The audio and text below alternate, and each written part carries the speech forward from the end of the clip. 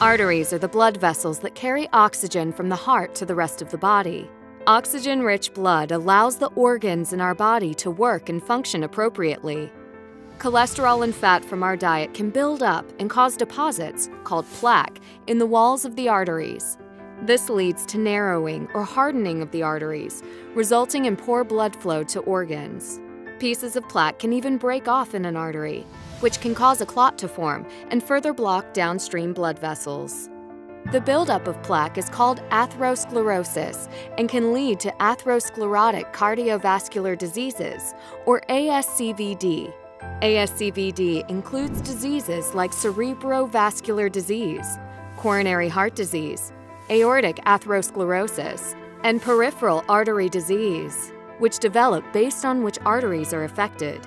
The early symptoms of ASCVD can be difficult to detect and may even look like other conditions. They also vary by which artery in the body is affected.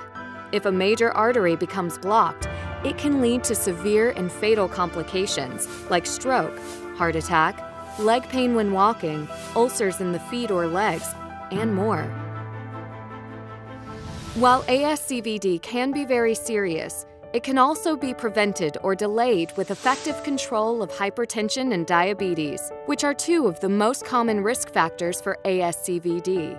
Unfortunately, communities of color too often experience inequitable access to quality medical care and nutritious food options to help manage these common risk factors. These racial and ethnic health disparities are the cause of significantly higher rates of ASCVD at younger ages of onset in people of color.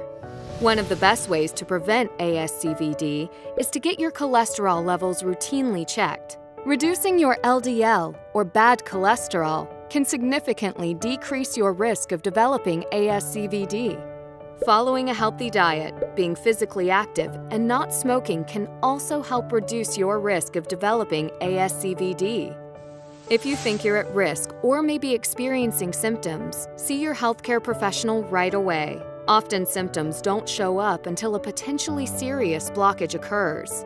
Seek immediate medical attention if you are experiencing any chest pain or discomfort, shortness of breath, sudden weakness or numbness on one side of the body, confusion or difficulty speaking, such as slurred speech, or difficulty understanding speech, severe headache, sudden vision changes such as blurry vision, pain, cramping, weakness, or burning in the leg when walking, or non-healing wounds on your feet or legs. These are all potential signs of an emergency. ASCVD can be diagnosed by your doctor, and an evaluation for ASCVD may include a physical examination and detailed questions about your medical history. Additional tests may also be needed, like blood work, ultrasounds, electrocardiograms, stress tests, and more. You may also be referred to a cardiologist, neurologist, or other blood vessel specialists.